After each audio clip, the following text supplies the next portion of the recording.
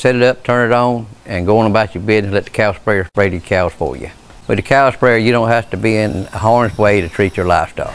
These are the rods that actually activate the sprayer to spray as the cow walks through it. She touches these rods right here and they automatically spray the cow. It'll spray for either 1 or 2 seconds. On standard model, it comes with a 25-gallon tank. You can get it with a 40-gallon tank. They all come with a 1.8 gallon per minute pump on it. This is your spray bar. It can be adjusted up to 3 different locations for the correct height of your livestock. It comes with 2 blanks. You can put one here and one right here, and you got another nozzle put right here. It'll shoot a straight stream down for your wormer to put on your livestock. This is a 7-watt solar panel. It keeps the battery charged up. You never have to take the battery off to recharge it. It keeps the battery charged at all times. When you first get it, how to train your cow before they actually use the sprayer and not be scared. Start off with putting it off out farther. That way it'll start at the shoulder area, and after they get used to it, you can pull it on up closer to cover the whole animal. That is the simple reason is to get your cows used to going through the sprayer. You want to start at the shoulder area for they won't see the spray and won't be scared of it. It's designed to last. It's got on the inside it's 46 inches.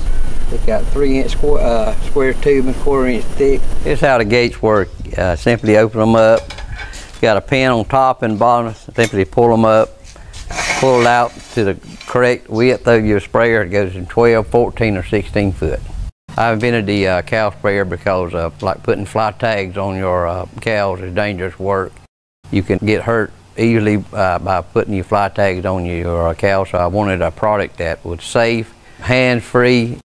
My name is Hugh Fussell. I am the inventor of the cow sprayer. It took me 3 years to perfect it. My cows love it, and you will love it too.